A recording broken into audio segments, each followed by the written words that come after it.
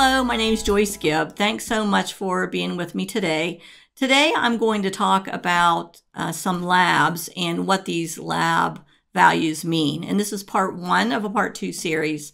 And today I'm going to talk about creatinine and GFR, which is GFR stands for glomerular filtration rate. And that's how much fluid is filtered per milliliters per minute through your kidneys. So I'm going to go over these and just explain those. So what is creatinine?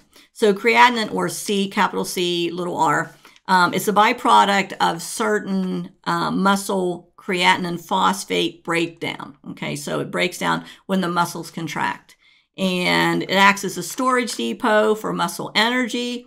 It produces primarily from the contraction of the muscle. So its production is dependent on the mass of the person, and then it's removed by the kidney. So a heavier bodybuilder will have typically a higher creatinine than a thin little child or an elderly person. Now, when you become elderly and you don't drink enough fluid, that creatinine can rise and the GFR, or the glomerular filtration rate, can actually drop because the renal function is not as good as it should be. So a disorder of the kidneys or urinary tract will actually reduce the excretion of creatinine, or the clearance of it, because that raises the blood levels. So it's not being cleared as much, so the blood levels will go up. Definitely these two things are very dependent on fluid status. So if you go to get labs drawn the night before, you've been working out in the yard, and you're dehydrated a little bit, dehydrated when you go to bed, it's like, oh, I'm fasting, I can't drink water in the morning. Well, that's a misnomer. You should always drink water the night before and the day of your labs. But it's so dependent, creatinine and GFR are so dependent on fluid status. If you're a little bit dehydrated, the creatinine level is going to go up, GFR is going to go down. So typically the range of creatinine, the high range, some labs use 1.1, some labs use 1.3. But GFR, or how much fluid is filtered per minute, should always be greater than 60. So when your creatinine goes up, your GFR goes down because you're not filtering as much fluid through the kidneys. And if you're not drinking enough water, that's the case. You're not drinking enough water, so you have less filtered fluid going through the kidneys. So you have increased levels. Why do you have increased levels of creatinine? If you're dehydrated, if you have a urinary tract obstruction, congestive heart failure, because not as much fluid is being filtered through the kidneys, aspirin, NSAIDs, non-steroidals can actually raise creatinine.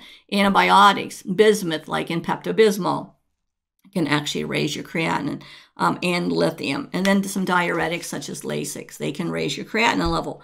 Falsely high elevated creatinine levels can actually be from a high consumption of ascorbic acid or vitamin C. So that can falsely raise that, and cephalosporins, which is an antibiotics. And then it can be low, your creatinine levels can be low if you have muscle atrophy, like with some people are not eating, they're fasting for whatever reason, that can actually drop your creatinine level.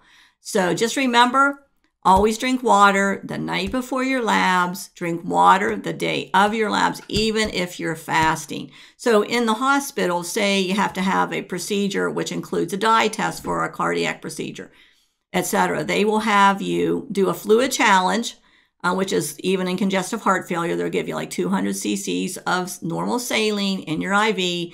Repeat that blood lab, creatinine and GFR, to see if it's come up.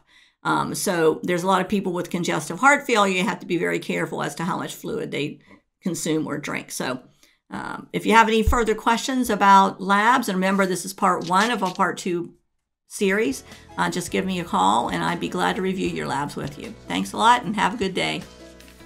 Thanks for listening. If you want to make sure you're getting the latest health information, click the subscribe button below and ring the bell. That way you can make sure you're not going to miss out on any of the latest information.